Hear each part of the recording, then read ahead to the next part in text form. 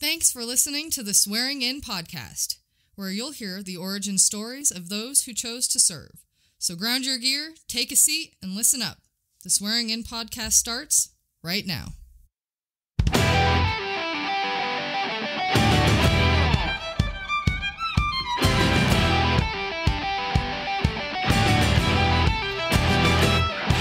Hello and welcome in, everyone. And I'd like to expressly welcome all my brothers and sisters in service. This is the Swearing In podcast, and I am your host, Marty Smith. Today is April 28th, 2022. Here is some military history on this date. In 1952, General Dwight D. Eisenhower was relieved of his post as Supreme Commander of the Combined Land and Air Forces of the North Atlantic Treaty Organization, or NATO. This was done at Ike's own request so that he could enter politics, and later that year, Eisenhower was elected president. In 1965, in an effort to forestall what he claims will be a communist dictatorship in the Dominican Republic, President Lyndon B. Johnson sends more than 22,000 U.S. troops to restore order on the island nation. And in 1993, Secretary of Defense Les Aspin issues a directive allowing women to fly fighter aircraft in combat. That's some good history right there. But my guest today is Air Force retired Lieutenant Colonel Sean Masterson. Sean grew up in Dufer, Oregon. He graduated high school in 1993, then enlisted in the Air Force later that year. After completing basic training, he attended tech school at Sheppard Air Force Base as a C-130 engine mechanic. His first assignment was with the 9th Special Operations Squadron at Eglin Air Force Base in Florida. In 1996, he exited active duty through the Palace Chase program and joined a National Guard unit at Fairchild Air Force Base, Washington. During this time, Sean attended the University of Idaho and enrolled in the school's R.O.T.C. program. He graduated in 2001 with a psychology degree and was commissioned as a second lieutenant space and missile officer. Over the next 18 years, Sean moved from active duty to the reserves, then to an AGR position. He finished his career as the Director of Operations for the 26th Space Aggressor Squadron at Peterson Air Force Base, Colorado, then as the Commander, 926 Operations Group Detachment 1 at Hurlburt Field, Florida. He retired in 2019. So this concludes your pre-brief. Now let's get on and hear from Colonel Masterson. Joining me today is retired Air Force Lieutenant Colonel Sean Masterson. Sean, thanks for taking the time today. I really appreciate it. Thanks, Marty, for having me. I appreciate it as well. No, this is going to be fun. Okay, so where'd you grow up?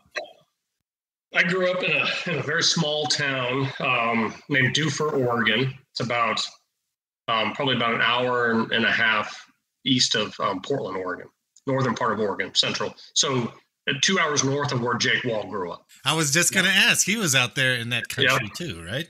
Yeah, he was. It's about a town of like 500 people. I'm a super small little town farming community. I had 15 people in my graduating high school class. Oh, my God. One was my twin brother, so he didn't really even count. And so we had 15 people, 11 boys, 4 girls, and 11 of us started kindergarten together. So you didn't date any of your classmates because they're kind of like your sister. So it was a very, very small community. Okay. And everybody just kind of knew each other. And there's probably a couple layers of cousins in there somewhere. But it was an interesting way to grow up where, my nearest neighbor is probably a mile away. So, kind of reserved, your education was just as great as what you've been told or what you get on your 4 channels of TV. So right. Yeah. And everybody always thinks about that as like Kansas or Oklahoma or some area like that. That whole portion, that eastern portion of Oregon, Washington, really gets no play at all. But I didn't realize it was so rural as it is, as I've heard from other people as well. Yeah, it can be. Yeah, for sure. All right. So your senior year's coming around. You're big man on the campus. Only a few. What are you thinking? Are you thinking college, or what's going on? No, I should have not gave you the punchline. So Marty, I graduated 11th in my class, which is very impressive, but I already told you there's 15 people. So my twin brother was 10th, but he says he's 9th, but I'm pretty sure he was 10th. Okay. But I did not focus on school. I focused on football, girls, beer drinking, camping type stuff, and the weekends hunting. So that was not my future at all, college. And so I think I remember my junior year, I started thinking about it. I think my old man's like, hey, you guys need to start thinking about something. You're not going to sit around here and farm with me. If you want to farm, you got to go do something else. And if you want to come back, we'll have that discussion. Okay. So I was like, in Oregon, there's no military bases. I think Spokane, Washington, Fairchild is like 5 hours away. And then and that's Tacoma, Washington, McCord is 4 or 5 hours away. So there's no military base. I didn't grow up with military people around me. Both my grandfathers served in World War II, but as you know, that generation didn't talk about it much. No, not much at all. Yeah, so I didn't know. And did they even send recruiters out to you guys at all? They didn't. It's not worth 1 out of 15, right? It's just not worth it. Yeah. But we did I remember going to a career fair when I was in high school, and I ran into a Navy recruiter. I'm like, well, this is, he sold it to me. I'm like, this is cool. I get to travel the world, and I get to do kind of cool stuff. And, I didn't realize I might have been on a boat for 8 months, but it didn't matter. I'm like, this seems pretty neat, because the Air Force was not even an option, because my simple mind from my small town, the only people, and this is going to sound so stupid, the only people in the Air Force went to the Air Force Academy, and they only flew aircraft. That's all.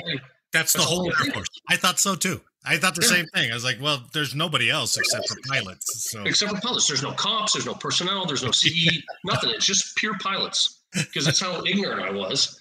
And so I'm like, I'm going to sign up to the Navy. And I'm dead serious. And I was going to do it. And then between I think it was later in my senior year, or in the beginning of my senior year, went to another career fair. And I had an Air Force recruiter. I started talking to him. He's like, well, yeah, you could join the Air Force. I'm like, no. Only Air Force Academy. He's like, no, what did you, like smoking crack? Yes, you can join the Air Force.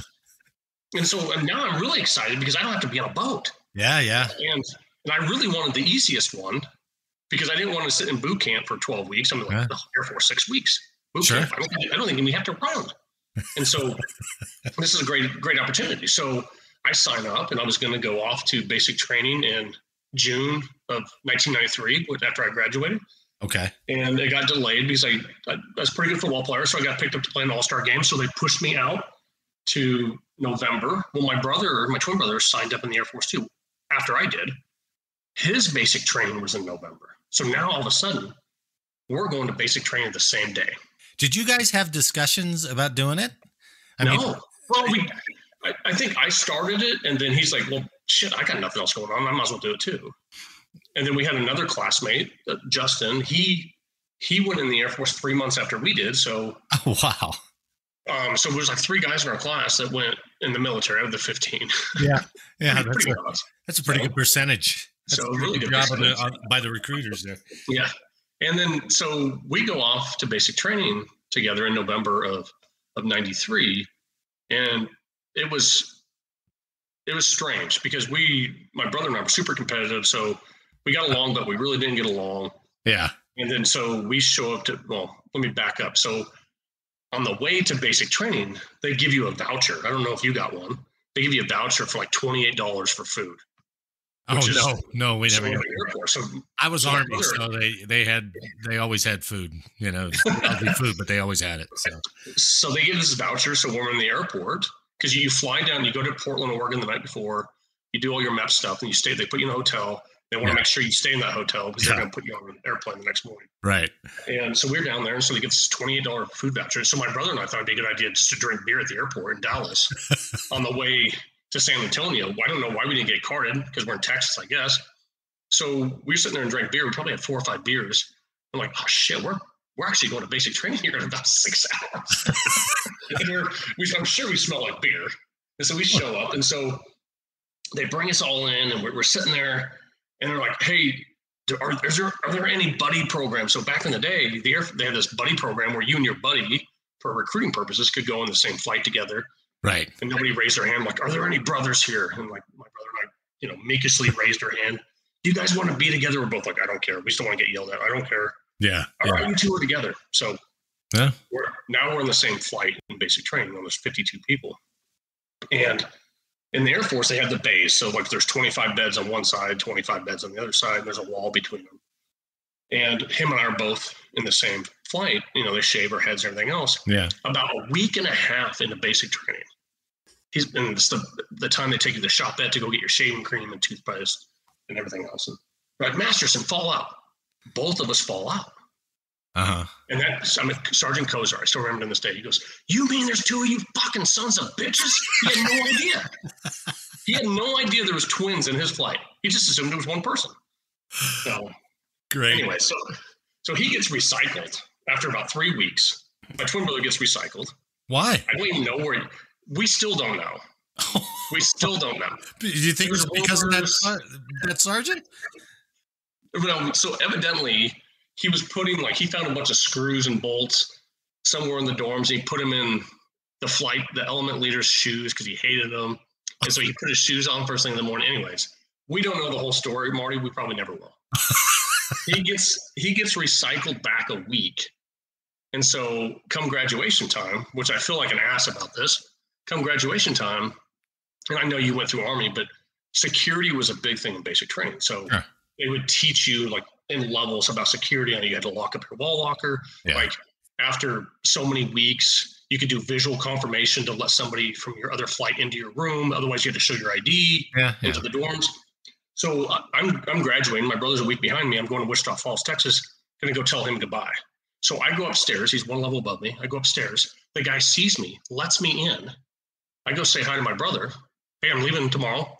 The dorm guy, the head dude, the TI goes, who just let this guy in? This guy's like you. He gets recycled back 2 weeks for security violation because he thought we were the same person. So, holy shit. And I felt bad for about a day. And then, anyways, I was like, you should have checked my ID, dude. Should have checked it. So, anyways, that's all my whole basic training story. And so we had both ended up in Wichita Falls. I was a C-130 engine mechanic, so I went to school. Well, wait a minute. How'd you get that job? Did you sign a contract for that job? I signed a contract for open maintenance. Okay. And I think my brother did as well. And so, any bonus with that or no? No, I've never seen a bonus in my life. Open maintenance? Open maintenance. Okay. I think it's called mechanics. I'm not sure, but did you find out for certain there at basic when they come in and do the big reveal for you? No. So tech school, once you, no, that's not true. You're right. Basic training, they give you a laminated binder and you can flick through the jobs, right? Yeah. All the maintenance jobs. And I'm looking which one's got the shortest tech school. That's all I cared about. Shortest tech school. And I remember my first pick was it was boat maintenance. Boat. So the MWRs on these bases have boats. That's right. The Air Force guys would fix these boats. I'm like, tech school was like 3 weeks. I'm like, that's the one I want. And so, and so I didn't get it. And I think C-130s was 4 months, I think. So I took second pick, third pick, whatever. Yeah. So I got 130s. I was an aircraft engine mechanics for 130s. And then, so I go off to Sheppard. And so we were the first class. My class was the first class at Sheppard Air Force Base when they moved it from Chanute down to Sheppard Air Force Base. And evidently my picture's still on the wall of the very first class that went through there. And I think it was, so we started in January. So we graduated in April of 93, I believe. Yeah, early April of 93 is when we graduated from tech school. So April. It was interesting. It was, Did you say April 93 or 94? I'm sorry, 94. April 94 is when I graduated. Yeah. Okay. So, but so that was, I grew up, turning wrenches on the farm and stuff. I wouldn't say I'm a great mechanic, but I could thumb my way. I know what a crescent wrench is.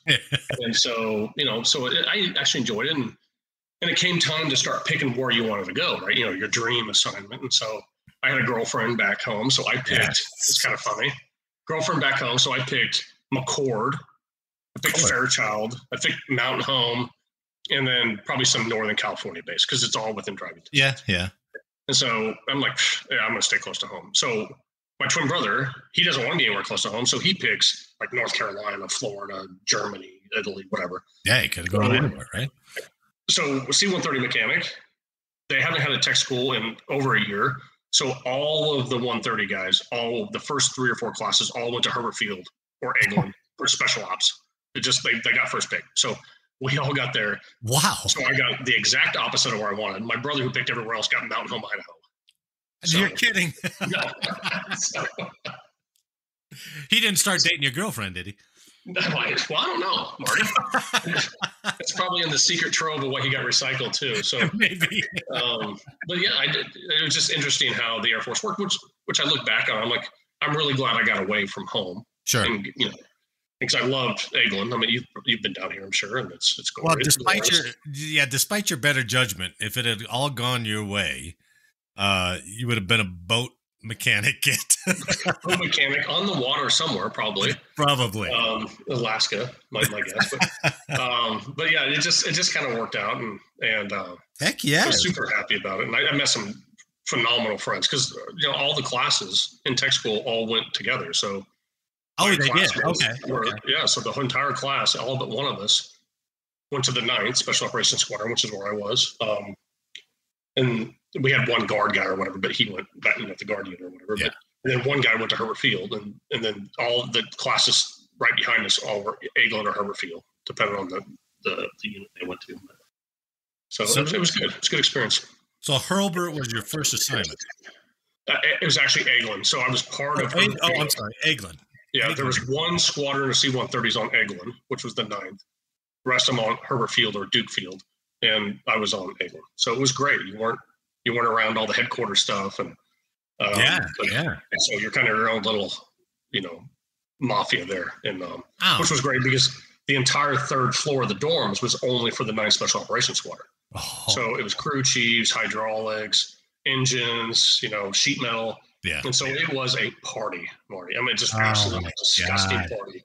Lord of the Flies, it was disgusting. I can't imagine coming from Central Oregon through Texas, and then now you're sitting on the beach with a bunch of special op guys all clamored together. Oh, the weekends had to be insane. Oh, and come spring break all the way through September. It was disgusting. I mean, first of all, I don't know why. How come I don't weigh like 300 pounds? Second of all, we're 18-year-olds. We're just a bunch of kids. Yeah. It was great. Yeah, you had the whole world in front of you, man. And exactly. It was a long spring break for 3 years. What were your duty assignments when you got there? I mean, obviously working on a plane, but were there a lot of deployments? Did that squadron deploy a lot or no? Yeah, we did deploy a lot, and we had standing rotations to Incirlik, Turkey, which I was able to catch 2 of them in my time there. And there's so many young airmen, so we all kind of had to take our time. We all wanted to go. Yeah. Because I remember like my paychecks were like $350 every 2 weeks. Yeah. Right? And then you go to Turkey where per diem is $40 a day. Jeez. Well, you were loaded. Jeez. You were absolutely loaded at $40 a day. Like, I'm a rich man. I gotta go to Turkey. Yeah. And so, but the ongoing joke was, this is before cell phones, this is before internet, this is before computers. Right. Is you don't pick up your phone on the weekend. Oh no. Because it's probably the shop calling you and say, pack your bags, you're leaving. Yeah. And you never know. It could be a sweetheart deal, or it could be a bad one. And my first one was not a good one. Oh, really? So I get picked up 1994, September. I've only been there 6 months. Yeah. We're all drinking Friday night, all drinking, having a good time in the dorms, and pick up the phone Saturday morning, like, pack your bags, you're leaving. I'm like, where are we going? They're like, shut up. Just get down here. Whoa. So I get down there, Cuba, 6 weeks in Guantanamo Bay during the Haitian conflict. Wow. So I'm down there. I go down there. I don't, and we were sleeping in a hangar was 600 dudes in this hangar with one bathroom, one toilet. That's it. It was disgusting. And this is September. That had to be hot. Oh, that had to be messy. Oh God. So we would work nights, because we would launch at late afternoon, early evening, and we'd recover at night. And so you slept during the day, and then they have these 2 little Delta Force helicopters that park right outside the hangar. They take off every morning, and you're trying to sleep. It's it's 100% humidity. You're on a cot with a mosquito net over you. And I have this little, those little fans that you clip on something. Yeah. And I clip it, and it was about 4 inches from my face and just blowing my face. I'm like, God, it was that bad. It was just, God, it was miserable. And you had mosquitoes too in the hangar? What's that? You had mosquitoes in the hangar? Oh, yeah. Because the doors would be open. Yeah. So they wouldn't shut the doors just to try to get some air blown through there. But there's just pallets at MREs. If you're hungry, go to the pallet. Get something to eat. They didn't have chow hall or anything like that?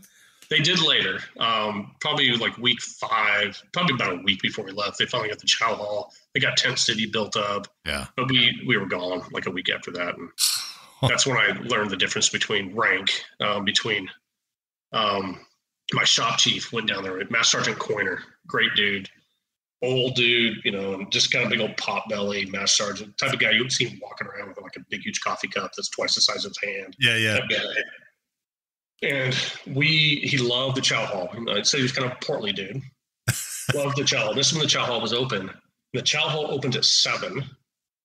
And then we had tasked to go over and build tents with the Army. I think, was it D-Cell? Is that what, like our equivalent to CE? So we show up and we go eat our breakfast. He likes his breakfast. So we go over there. We show up about 7:35, and we had to be there at 7:30 to help build these tents. And this E5 or E6 just started yelling at us, screaming at us. And this is back, early 90s, where we didn't have stripes or name tags. It was just that leather patch that went on your BDUs. Oh, yeah. Yeah. So you couldn't see rank or anything else. And so we roll in there, and he starts screaming at myself and Master Sergeant Coiner. And I think I'm a 1-striper at the time. Oh, shit. So he just starts screaming at us. He's telling me to drop and give him 50 push-ups and everything else. And I remember Master Sergeant Coiner, and Master Sergeant Coiner looks at him and goes, "We're not doing that." He goes, "You will do exactly what I tell you. God damn it, son of a bitch." Starts screaming at everything else. He goes, "We're in the Air Force. We don't do push-ups." That's what he said. Nice. And I looked at him, and then the guy kind of got close to him and saw he was an E7. Hey. And his tone got real quiet. But I looked at him like, way to go. And I kind of looked at him, getting a smirk. And he looked at me and goes, "Don't smirk." But I thought it was pretty tough the rest of the day after that one. But yeah, that's pretty badass. So, but 6 weeks, 6 or 7 weeks over there. But that's what happens when you pick up your phone on a weekend. Yeah. You don't do it. I mean, don't they give you some notice beforehand or not? Or is it just it comes up? Yeah, it just comes up. And so they'll run through and by the way, I was the 3rd phone call that day. So they called my buddy Wilk, they called Kevin, they called Hart, and I happened to be the guy that actually answered the phone. But your buddies make fun of you. I'm like, you picked up the phone. Dumbass. Did you get promotion points or anything like that? At least by deploying? Absolutely not. Oh, shit. Absolutely not. At least you get the money, I guess, I suppose. I got tax-free for tax-free of $300 a month. See, let me add that up. Yeah, it wasn't much. So, but there was another opportunity where I picked up the phone and it got me a trip to Spain. I think rode to Spain for 4 days. And so, but there was a lot of these onesie twosies, but the turkey rotations were phenomenal, glorious. It was like you and your buddies camping. Really? 2 months. It was big tent city, but they fashioned these tents with like rooms with plywood rooms. And, yeah. And, we had 2 planes over there at all times. And one had to be ready to go at all times for search and rescue. Okay. So if something broke, you can't fly the other plane, but if you're waiting on a part, you may be out for 2 days. And it's just buffoonery. And they had all these hooches. So they had a Green Beret bar, which was our hooch. And then the tanker bar had a hooch. The Brits had a hooch. And we go all these bars, these tent bars. You just, wow. just roam around in the middle of the night like alley cats to these places. And, the beers were always $1. Didn't matter what it was. It didn't matter if it was a Heineken or a Keystone Light. It was $1. Okay. And so everybody would wait until about 5 o'clock, and somebody would ring a horn, and then everybody had their beers ready to go. Oh, wow. As soon as they ring the horn, you guys are off call. Drink your beers, and we're good until next day. So yeah, it was a great opportunity. And things were just so cheap in Turkey, just incredibly cheap. Did they let you off compound? Did you get to go see Incirlik or anything like that? Oh yeah. So we were allowed, we had a curfew, and I don't remember what it was. I mean, it was midnight or something like that. It wasn't bad, but yeah, we'd go downtown as much as we want, as much or as little as we want, but we'd go down there and eat a lot because, I mean, you could literally go in and go to like this beef kebab place, and you get like 3 beers, a beef kebab, some French fries, and be like $2.20. Oh yeah. I mean, it was stupid cheap. And like gold back then in the early 90s was super cheap. So I remember we're all flying back home, and customs would come on the plane, and everybody's got their Mr. T starter kit, underneath their shirt, so they're hiding all the gold they brought back to their family members, necklaces and everything else. But it was just, everything was just so inexpensive. And for a young airman who didn't make any money, it was just a neat opportunity to, do some sightseeing, to go kind of explore Incirlik, go to Adana and some of the other places with some buddies, and really enjoy it. And they had a golf course, which really, I kind of learned how to play. They had a little 9-hole golf course on Incirlik, and it was $10 a month, as much as you could play. Oh man! And so John Bernice, this hydraulics guy, he would drag me out every morning at 7 a.m. and we'd go play 18 holes every morning. And then Saturday we'd play 36 holes. And so, well, no better way to learn the game than. Yeah, it was a great opportunity. Oh, was there any kind of FP-Con or for traveling around the country or anything at that time? Oh, if there was, I was not aware. But I don't think so, because they had a lot of MWR trips and stuff like that you could go and check out some stuff. We went to somewhere, and I can't remember. It was a full day trip which I found interesting. And me being a farm kid from Oregon, like we had a van, and then we had like a Turkish interpreter driver, and we went to a couple places. Mersin was one of them. I can't remember. It was like on the Mediterranean. We went to some place where the Romans is like this huge pit where the Romans would throw in prisoners, and it's like, 4 or 5 stories down. They call it heaven or hell, I think is what it was called or whatever. But it was kind of touristy stuff. And but I remember we were driving, and we had a big, huge cooler full of beer. And there seems to be a theme here, Marty. And there's a huge cooler of beer, and like we'd like, all right, we got to piss. So the guy would just pull over the freeway, and we're all sitting on the side of the freeway. And I have a picture somewhere. I'll just all piss on the side of the freeway. Yeah. Nobody cares. And how many times you go over to Turkey? Just at once? Twice. Oh, twice. Two 60-day. I think there were 60-day rotations. So let's see. So 94. So what? 97? You're getting out of there? Yeah, late 96. I palace chased, and I wanted to go to school. I wanted to go and get an education. I felt like I grew up a little bit, so I wanted to go to get an education. And so I palace chased and went into the guard unit up at Fairchild, Washington, knowing that I was going to go to school at the University of Idaho, which was about 5 hours north of where I grew up. And I have an aunt and uncle that live up there. So I palace chased, went into the the guard, and then I went back to the farm and worked until school would start back in August. And so I had to my biggest problem was I had to get accepted into the University of Idaho. And let me go back to the fact that I was 11th out of my class out of 15. And so my uncle was a dean at the University of Idaho at the School of Agriculture. And so this is how bad it was, Marty. He had to write 3 letters, not 1, not 2, but 3 letters to get me into the University of Idaho, which a lot of people refer to as public Ivy. Actually, nobody does, but it's not hard to get in there. Okay. And so 3 letters to get me in there. And so I got in there, and 4 years later, I did the R.O.T.C program. Oh, you did? Okay. Later, I did. Yep. 4 years later, I graduated. My twin brother did the same thing, and we actually got commissioned together. So basic training together, commissioned together. Was that a pre-planned kind of thing to do? No, it was not. And he started before I did, and he's like, you should look into this. I mean, this is a pretty good program there. Yeah. This is late 90s, early 2000s, and OTS opened wide up, and R.O.T.C opened wide up, and so they were taking anybody. Well, R.O.T.C used to have, and I don't know how Palace Chase plays into that, because I was an R.O.T.C guy. But I remember they used to have SNP or something like that, simultaneous military program, but I think you were enlisted and still in, but I thought you were a reserve, but you got paid as an E5 or something. Yeah, that's like the bootstrap program, which I did not do. Okay. So they actually, I still had an obligation to the Guard when I went to field training, which is usually the summer between your sophomore and junior year. So I had to get discharged out of the Guard because I couldn't be in two statuses at the same time. So they actually released me from the Guard so I could go to field training, and then, eventually commissioned in 2001. So, well, now you had no obligation to go back in the military. I mean, you could have used GI Bill and just got your degree and then went about your business. Yeah, I could have. Why did you join R.O.T.C?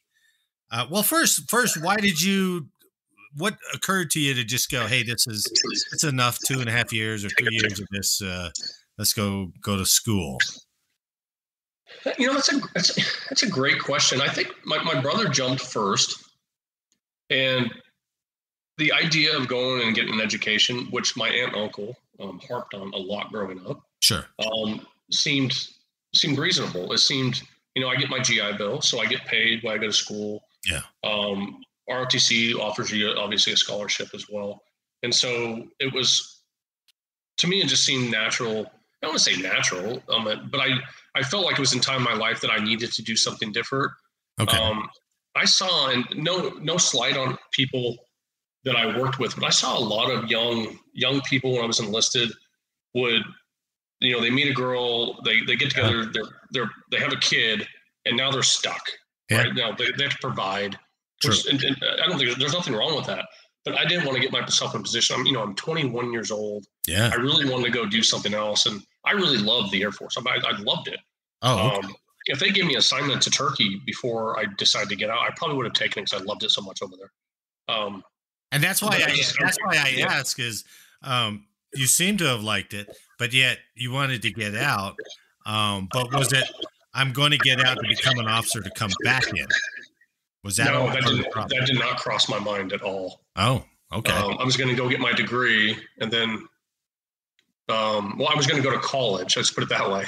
Yeah. And figure it out from there. And then R.O.T.C is like, oh, I get a guaranteed job when I get out. I know the Air Force. It's easy. I know what rank means. I know how things operate. So that'd be an easy transition for me out of college. Right. And so maybe I'm lazy. Maybe it was just because I was lazy. I'm like, no, you're like a psychologist, Marty. Maybe I'm lazy. That's why I did it. Well, maybe. I mean, who knows back then? I think we all have hindsight and look back and maybe would have done things differently. I don't know if I would have. I don't know if I could have made any better decisions. No, it sounded like it all worked out really well. I think it just worked out. Maybe I'm just an extremely lucky person, but I didn't put a lot of thought in some of the stuff. And by the way, when you're a young airman, a 2-striper, 3-striper, you look at an officer and you just automatically assume they must make $1 million a year, right? Because they make so much money, more money than you do. And so maybe that had something to do with it too. Like, oh, well, I'm going to have this great career, and I'm going to make lots of money. And you realize that lieutenants make about the same as a staff sergeant. Right? It's so disheartening.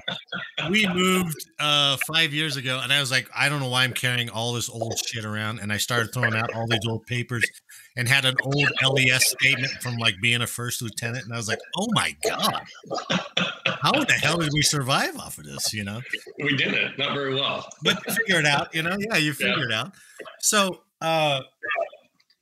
it comes time for you to be commissioned. How does your job choice selection go? You throw it, is it the same? You put your top 5 or top 10 down, and your class ranking and all that stuff plays into that? Yeah, it does. And so your junior year, you start putting in for the jobs you want. And when I was coming up through, so you got to look at this. This is 2000. It might have been your fall of your senior year. So 2000, and they were giving away pilot slots. I mean, like if you wanted to be a pilot and you medically were cleared to be a pilot, you get a pilot slot. That's how easy it was. Oh, wow. Initially signed up for a pilot slot. So Let me rewind. So personally, I got married between my sophomore and junior year. Oh, congratulations! And we were expecting my son, my oldest, who graduates from Florida State University in 2 weeks. Oh, wow!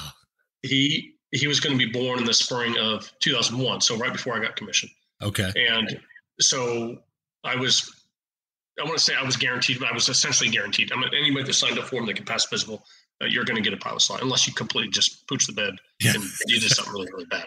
Okay. And I wasn't that bad. So everybody essentially got pilot slot. Mine was coming because I was on the STAR program, because I started R.O.T.C late, my beginning of my junior year. Yeah. And you didn't do the full 4 years? No, I did not do 4 years. So I did the STAR program, which is 2 years. Okay. And I had the realization that I'm going to be a father here pretty soon. And I pulled my pilot application right before he was born, because all I had is a premonition, like, well, I would want to go fly C-130s. I already know a lot about C-130s, so that's why I would fly. And hindsight was probably one of the best decisions I ever made, because it was right after our commissions, 9/11 kicked off. Oh, yeah. They were gone, and they were gone, and they were gone. Did you get commissioned in 2001? In May of 2001, I was commissioned. Oh, wow. So I became a space and missile officer. Okay. And instead, so I'm like, take a pick. So I'm going through, I'm like, I'll do contracting, I'll do this, whatever. And they're like, nope, space and missiles. Like, son of a bitch. And all I could picture is missiles. I didn't picture space. I just pictured missiles. Yeah. Which I got a great story for you about that. And then, so I get commissioned, and then we end up at Vandenberg. And then the son was born in February, commissioned in May. You had to wait 30 days after you commissioned, which was great. Go see some family, report to Vandenberg in June. And then 9/11 kicks off September 11th, obviously. And then we were like in hold status. So wait a minute. You know this is wild. I was going through, was I going through OSPT, or was I going through Civilist Fundamentals at Vandenberg when 2001 went off? Yeah, well, you and I were there together. We were at the same place. That's crazy. I was working, they were training us on like a swing shift. So I was asleep. My sister called me and said, turn the TV on. I was like, what are you talking about?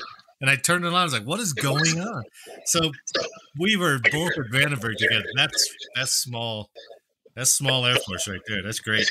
My neighbor did the same thing. Turn the TV on. I'm like, what the hell for? We got class. You're right. No, you do not. So 9/11 kicked off, and then which was great because we never had to wear blues again. Seemed like. Yeah. That was awesome. So I started OSPT, which is same as what you went through, right? Right. And so in September, like 21st or whatever, and what did that stand for people who don't know? Because not everybody.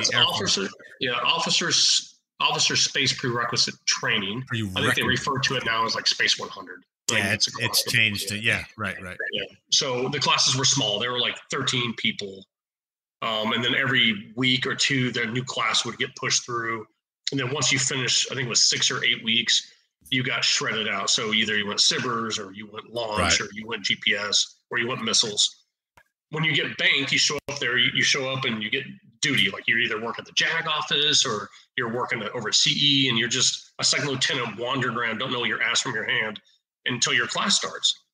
And so I got assigned across the street, and you probably remember this. There was the top hand program was across the street from the schoolhouse. And so they had this little office over there where some guy, he figured it out. He's like, you know what?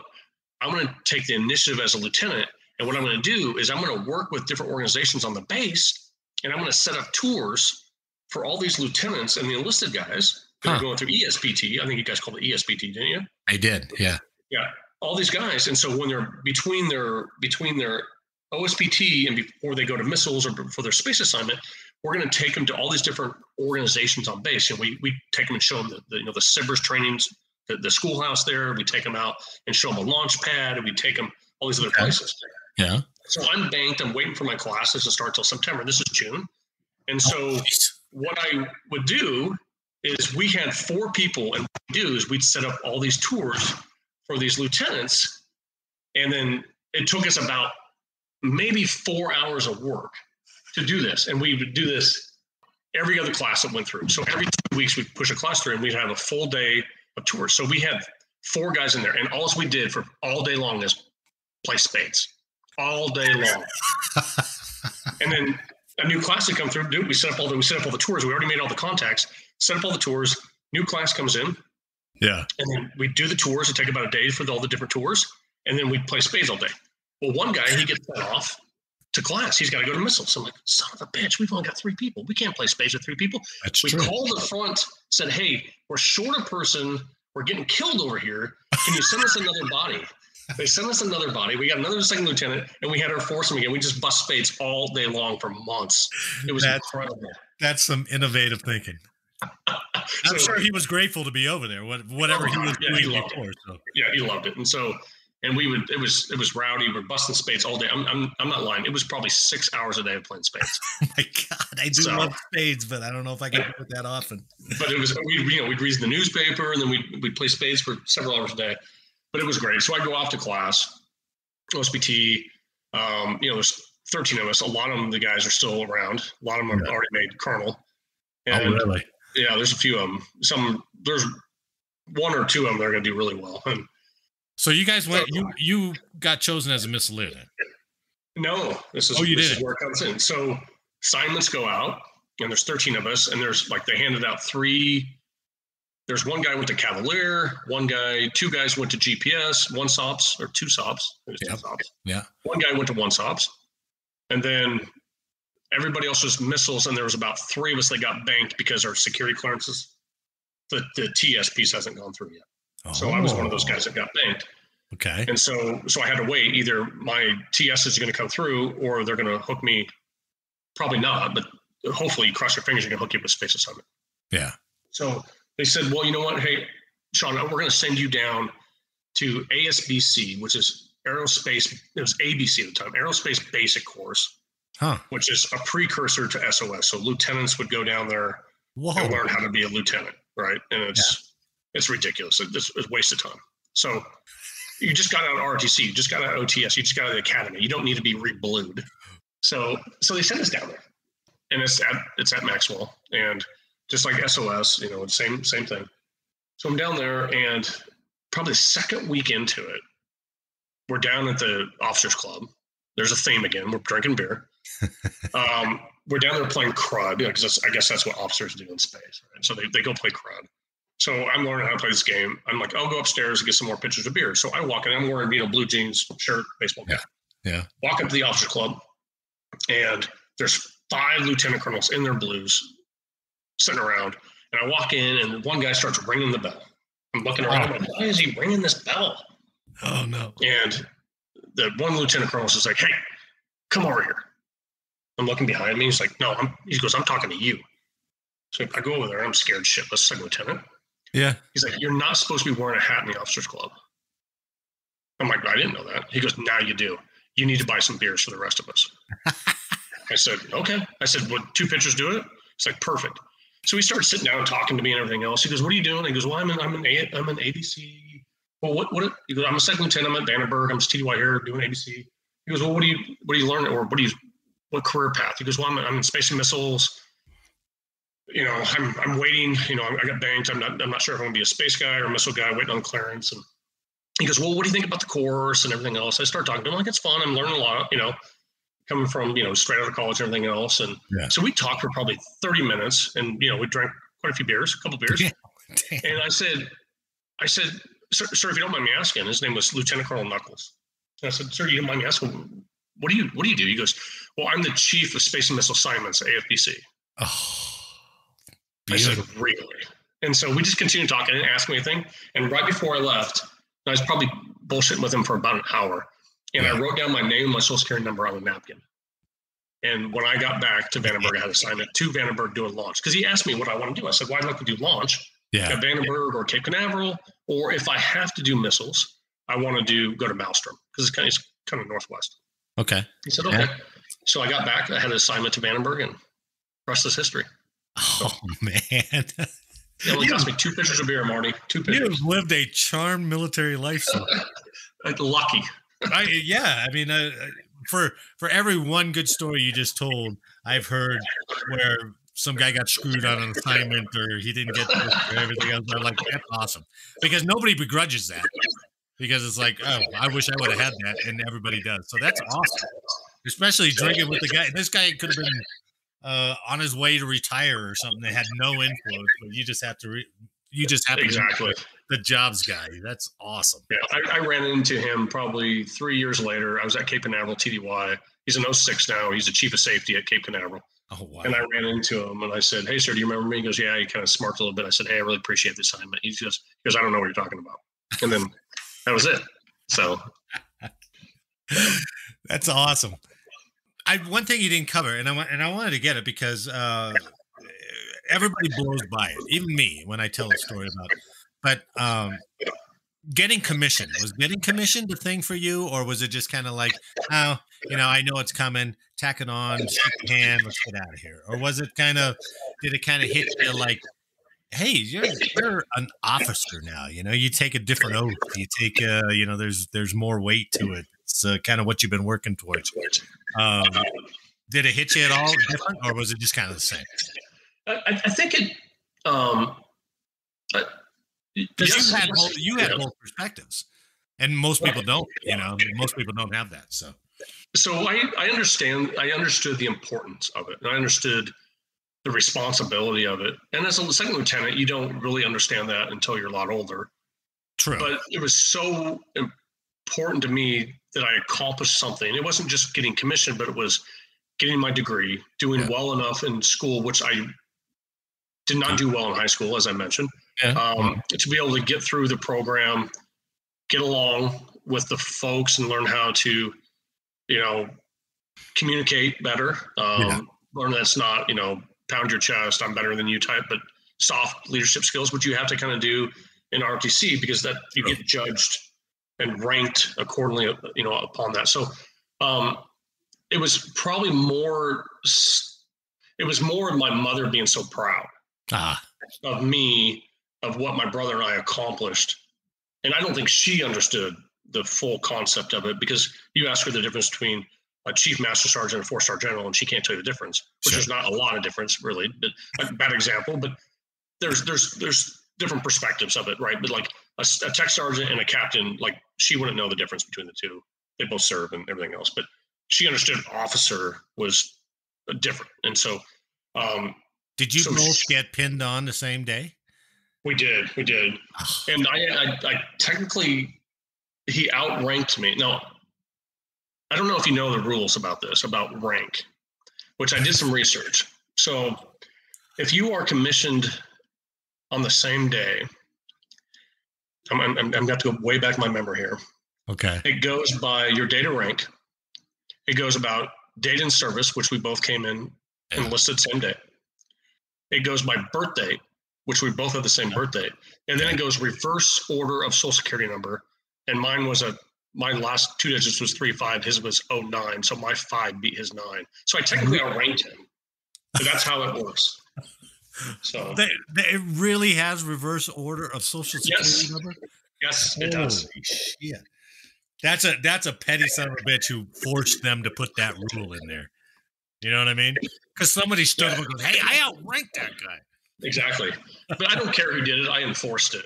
And so, it's my point with my brother. So, think of your mother. She got both her sons commissioned on the same day. That's outstanding. That is outstanding. She was super, super proud. And my dad as well. I mean, both super proud. Yeah. And she loved the idea that she had, it didn't matter when we were enlisted or officers. She loved the fact that she had 2 boys in the military. She loved it. After 9/11, we know what it was like, the admiration of military service members. It was something that she loved dearly.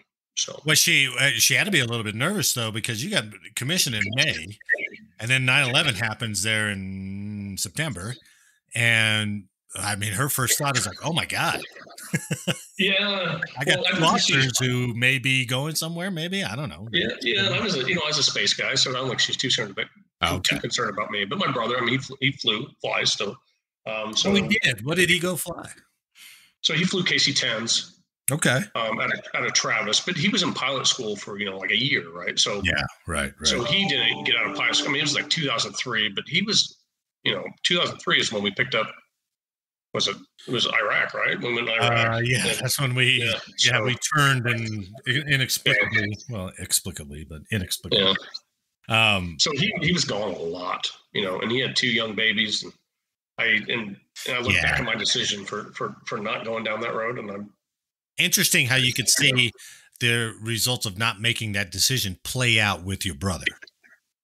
Yeah, exactly. And he doesn't regret it by any means. I mean, he doesn't look back and say, oh, gosh, I wish I would have done this. I mean, he's had a successful career. But, no, and if there's a time to go, it's when the kids are young anyway, because they don't remember anyway. So what was your, I'm always curious about, not your first salute, because I know your first salute is all antiseptic, and it's you give them the silver dollar and whatever.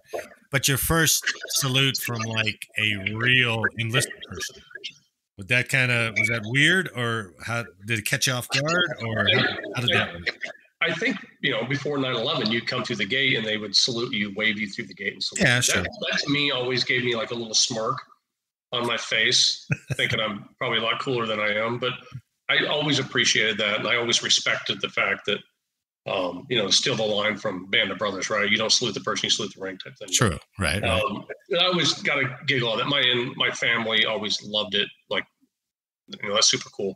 I think the coolest thing was my grandfather commissioned my brother and I. He was a torpedo bomber in World War II, so he flew TBMs off the same plane that George Sr. flew. Yeah. But he flew off the Shangri-La, and so he got a commission, my brother and I, which I think he was super, super proud of that. The fact that I remember he was probably young 80s at the time, but late 70s maybe. But he started reading the oath of office, right? And he just started reading the entire thing. We're like, stop. We don't know it. Just little pieces, please. But I think it was a super proud moment for him as well. So did you just have the 4 and 2 requirement? Yeah, it was just a 4-year requirement. Plus 2. I don't think it was 4 and 4. I think it was 4 and 2 plus 2 reserves, or 2 inactive reserves. Right. Okay. Yeah. But the time I finished my first gig, I already had 3 years active, 2 years guard, 4 years. I'm at 7-8 years. I'm like, it's already sold. Yeah. Is that the point that you like, I'm going career now? I think the point was, it's kind of where I met you is, they started the new 380th Space Control Squadron, right? So I talked to a few people. Yeah. I came off active duty. I tried the contractor gig just for a little bit. Oh, you did? Really interesting. Yeah, just not very long. I worked for Integral Systems doing, wideband, or not wideband, but the ground station for Discus and wideband, doing a little bit of that work, which I didn't like at all, to be honest with you, because I think it's different when you're still in the reserves. Yeah. You're working for a paycheck. You're not working for a career.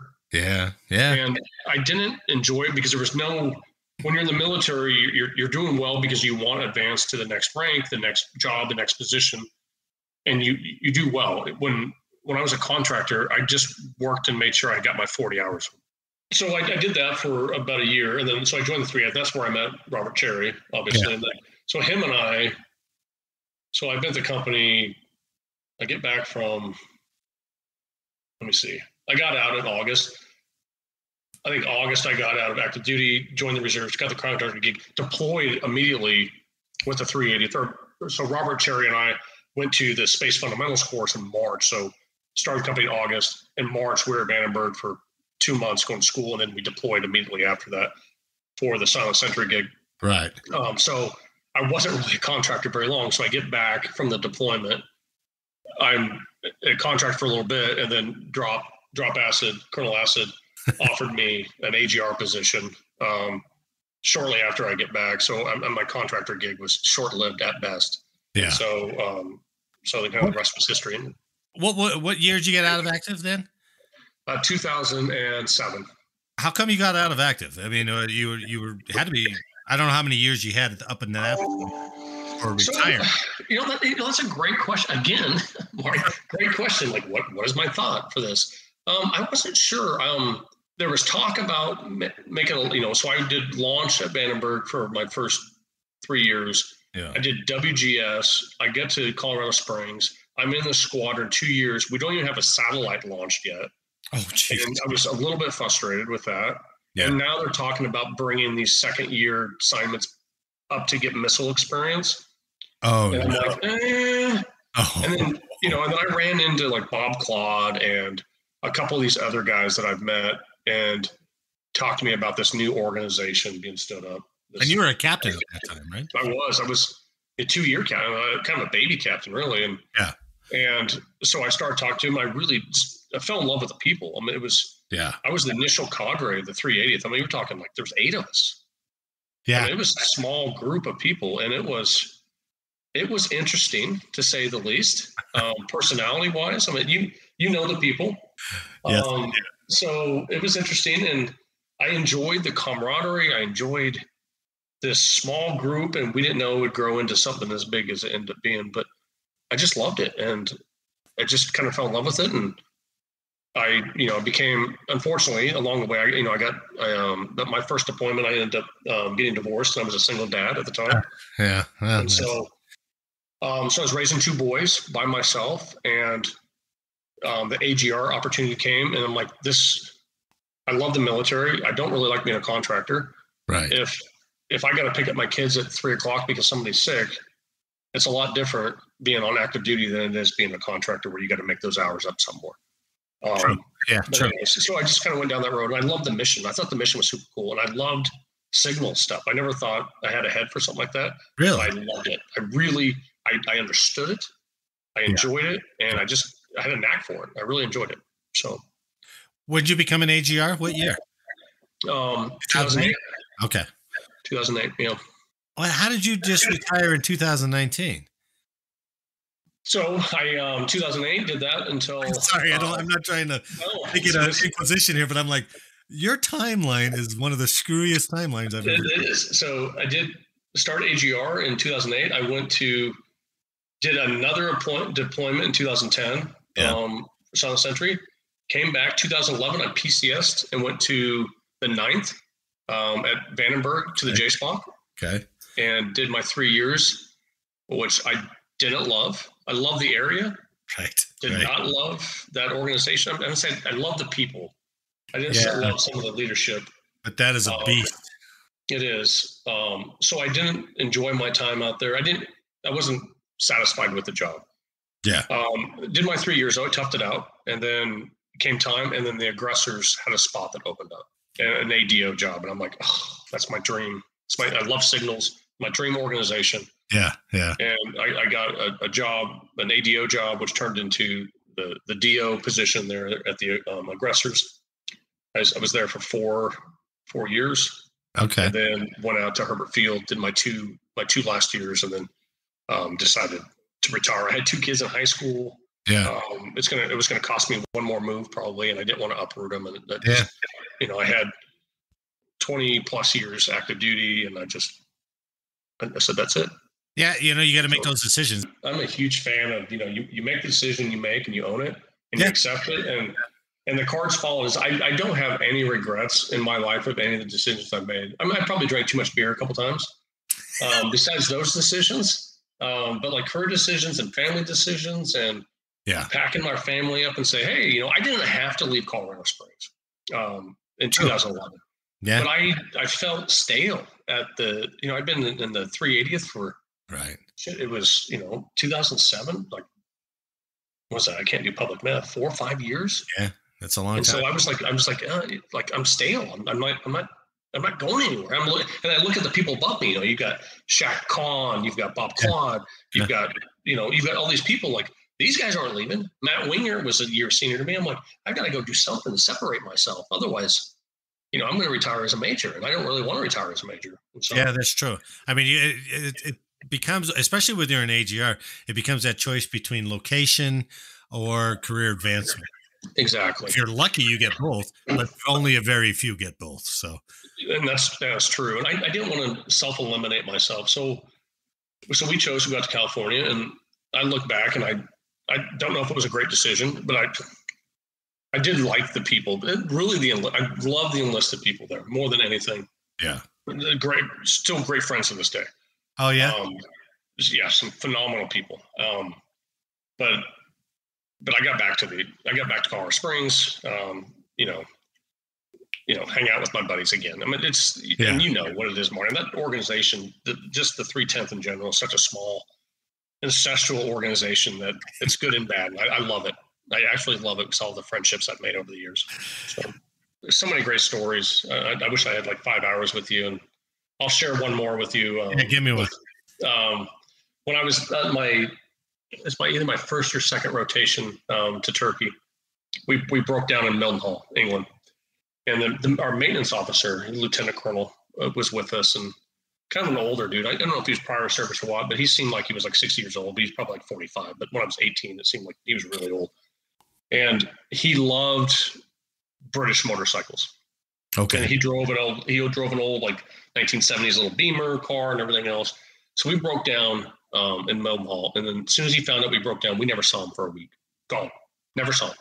Oh, and now when you're saying you broke down, the plane broke down, so there's nothing you can do, right? There's nothing we can do, right? You're waiting out the parts or whatever. Waiting on a part, and it wasn't an engine part, thank God. Otherwise, we've been stuck working. So all you saw was the ass of his uniform, and he was gone, right? Yeah, and he was gone, and he didn't really care. Like, go fix the plane. Let me know when it's ready. So we were there probably 3 or 4 days. Okay. And I heard rumblings, and I saw evidence of it. But he would come back to the plane every so often. Okay. With stuff. And so we get back and we go through the customs bit and everything else, and we're all cleared. We get this on our way back from our rotation. And we get back to the Eglin and we park and everything else, and all of a sudden, the crew van comes out and grabs everybody, and the box van, the maintenance van comes out, and there he is pulling pieces of an old BMW motorcycle that he's got stashed all through the airplane. I mean, broken down by bolt pieces, tires, and all hidden within the C-130 that he got. Really? So there was so many shenanigans like that. Like our C-130 was a refueler, so it had this big, huge Benson tank in the back that would refuel helicopters. Oh, and cool. That thing would be empty usually on the way home because we weren't dragging any helicopters. There would be so much stuff in that thing, people's, just you name it, it was in there. Booze that you can't have in the States. Right. You name it. There was just so much contraband. It was disgusting. So, anyways, one of the reasons I do this podcast is because it links us, right? Not only through common experiences, but also, people we know. And as you know, earlier I had an interview with Chief Master Sergeant Cherry, and you guys deployed out to Al-Udeid, Qatar together, correct? In 2008, I was the crew commander, and he was the senior. He was the superintendent for the deployment. So why don't you finish this interview off and take a second and give me your best Chief Cherry story out there in the desert of Qatar? Boy, I've got a good one. I've got a really good one. So, and thank you for asking, because I didn't even write that down on my list of things I was going to talk to you about. But this is good. Classic. Good. This is classic. This is Senior Master Sergeant. This is before Chief Cherry. Yeah. This is the artist formerly known as Chief Master Sergeant Cherry, Senior Master Sergeant Cherry. And he was and you know him better than most people that listen to this podcast probably, that just a great, great dude. Just a phenomenal chief, phenomenal friend. Yeah. Name it. He's one of my best friends to this day. And so we were out there and we had a deployment commander, and the active duty squadron commander back at Peterson did not like our deployment commander. And he was a reservist and did not like him at all. And he would do anything he could to disrupt whatever. But anyways, so the active duty squadron commander comes out to the desert, and he's doing a site visit, I'm sure, to get his 1 month tax free and his pay and all the other good stuff. So he's out there for a week. No reason for him to be out there, right? Really? There's no reason for him to be out there at all. Okay. And he has made this officer, who we will not name. Yep. He made comments before we deploy that says, if you break this system, I'll give you guys all accommodation medals. I mean, he would make comments like that just because he didn't like the system. And I don't really understand, and this is helping the warfighter, but he didn't like the fact that there's no sustainment tail to this thing. It was a pet project that I could put on there, and it's assigned to his unit, and he did not like it. Okay. So he comes out and does a site visit and everything else, and nobody likes this guy. But this squadron commander started interviewing everybody out at this location, out at Silent Sentry, about our deployment commander and his leadership and the things that he's doing wrong. Well, by the way, we are assigned to a squadron out in LUD, as you know. Yeah. We're not we're an expeditionary force, so we have a squadron commander. Well, it got wind that from our group commander out at the desert that this squadron commander was coming in here and interviewing his people, because now they're his people. Yeah. And he comes over and he's not very happy. And so he comes over to the tent and says, hey, is such and such, is he coming over today? Yes. He said he was going to come in late this afternoon. He stayed late last night. He said, okay. Hey, because I got a bunch of meetings this afternoon. Are one of you comfortable with ensuring he does not enter this compound and confining him to his quarters? And then Robert's like, I got this. Love to. I'll tell him. So Robert and I, we're getting all excited. This is 11 o'clock. He's going to be out there at 1. Our deployment commander, not the strongest back in the world. Yeah. So he's like, Robert and I are like, hey, how about you and I go to lunch? Let's go get our chicken sandwiches, because this is on Friday. They got the best chicken sandwiches on Friday. Yeah. Let's go get our chicken sandwiches. We'll get back here, and then we can tell this guy that he's confined to his quarters and he can't come on the property, and he's got to fly. By the way, the group commander says we will fly him out tomorrow morning at 6 a.m. He's out. He's off my base. Period. And so Robert and I, we zip over like, hey, everybody know he's not allowed on the compound. Okay, everybody's got it. So we go over to the DFAC. We get our chicken sandwiches, which were glorious. We come back, and guess who's on site? Oh no! The squadron commander. I'm like, son of a bitch. What part of this? He's like, what are you guys doing? And so we look at the deployment commander. He's over there just hee-hawing around. And Robert Cherry goes over and goes, sir, you have to go to your room. We will escort you back to your room. You're not allowed on site. And you know how he is, just straight-faced, not a shiver in his voice. Right. And so he's like, I don't know what you're talking about. And I'm like, or Robert's like, you have to go. Colonel such and such said you're not allowed on here. Period. And he felt it. They're like, okay, yep, this is serious. So our deployment commander says he's got the keys, and he should have drove him back to the site. He didn't. Oh, geez. Scared to death. And so he hands the keys to Tech Sergeant such and such, who's in this guy's unit. He's an active duty guy, and says, hey, you need to drive him home. And Sergeant such and such is over there just shaking. What? I'm like, God damn it, give me the fucking keys. So I grab the keys and drive his ass home. I'm like, you're such a pussy. So I drive his ass home, and he's sitting there talking to me, just chirping. He goes, I hope you understand where I'm coming from. I'm like, sir, I'm just allowed to take you to your room. Nice. That's all I'm supposed to do. And he's just sitting there trying to get stuff out of me. I'm like, sir, can't talk about it. So I drop him off at the room. So he's like 3 or 4 rooms down from us. Were you deployed out there? Yeah. So you remember the rooms, right? And everybody had a whiteboard. Right. Yeah. You could write them every day. So he was actually out there for 2 more days. Oh, shit. Before they flew him out, but he was not allowed on site. And so he was allowed to go to the chow hall and to the bathroom. That was it. So every day, Robert and I walked past his room, and his name was Lieutenant Colonel such and such. Robert and I would wipe off the colonel every day off his whiteboard, just to let him know that we know who he is. It was such a childish thing, but we enjoyed it. And Robert and I we don't talk about like some other people do. Yeah. But Robert was not scared of anything. That's true. And rank did not bother him. It didn't matter status or power. If it's wrong, it's wrong. And he's going to tell you. It was a rare individual that way. Yeah. And I just have so much respect for him. And that was the time I was going through my divorce when I was out there. And I mean, he's just a great person that just would pick me up. And he's just a great dude. And I'll never forget what he did for me. And I couldn't think of enough. So just a great dude. So anyways, that's my Robert Cherry story, which I have a lot of others, but they did not require us in the military, but more up at Keystone. Yeah, sure. So, fair enough. Well, we'll exclude that from this military. Retired Air Force Lieutenant Colonel Sean Masterson. God, thanks for sharing the story, man. It's been a privilege to get it and to talk with you today. I really appreciate it. Well, thanks for asking me, Marty. I think what you're doing is fantastic, and I actually started listening to your podcast just a few months ago. I think Jake Wall was my first, and I really enjoy what you're doing, and it's great to, and I know Jake pretty well, to hear things that I've never heard before from Jake, which is just super exciting. I knew Jake for 20 years before that, and I didn't know his story, so that's what, and it'll go off into the ether if I don't try to catch these. That's what I so.